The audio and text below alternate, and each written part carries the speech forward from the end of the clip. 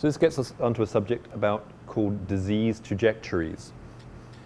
So if you look at this graph, on the top of the axis there, you're 100% well. This is you on a Monday morning when you've had your cup of coffee and you're running out of the door and you're feeling great, and then at the bottom you're dead. Time just runs from left to right. So if you look at the first trajectory, that white trajectory there, that's the trajectory of chronic disease that you see in extended care. So everybody who comes into extended care has a problem. The vast majority, with a few notable exceptions, are palliative. And so if that's the sort of trajectory, and for those of you who worked in extended care type settings, you'll recognize that. These people are not well, they have slow ups and downs, and they gradually fade and generally die in a predictable way. Compare that trajectory to this one. That's cancer. If you talk to a lot of palliative care docs about what they would like to die of, most of them say cancer. And here's the reason. You can see that horizontal curve. People with early diagnosis of cancer do pretty well. They manage it well, and they have a few setbacks, but they do quite well.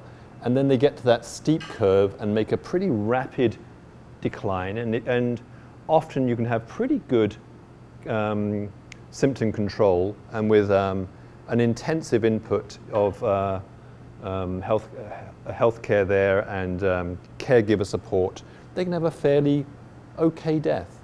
Compare that trajectory with this one. That's the roller coaster, isn't it? So this one is organ failure. And anybody who's worked in acute care has seen this one.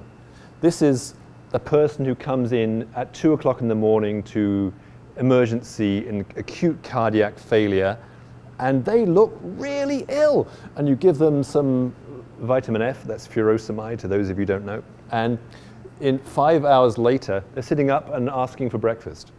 And you think, well, what was that about? Well, each one of those dips could be death.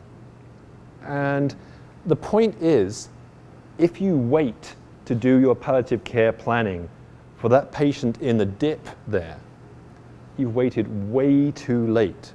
So somebody who has organ failure has a life-limiting diagnosis. We should be doing the palliative approach way earlier than we are at the moment. So you can imagine trying to say, I need to talk about advanced care planning and who your decision maker is when they have an ejection fraction in 12% and they're gasping for breath and their O2 sat is 78%. You've left it way too late. So we get this concept of ambiguous dying. There will not be a distinct terminal phase. The week we die will start out like any other, and some unpredictable calamity will occur. Amongst those of us with advanced heart failure, we will have a 50-50 chance to live for 6 months on the day before we died. So that's pretty powerful. So that talks about not waiting till people with organ failure are at death's door before we start the palliative approach.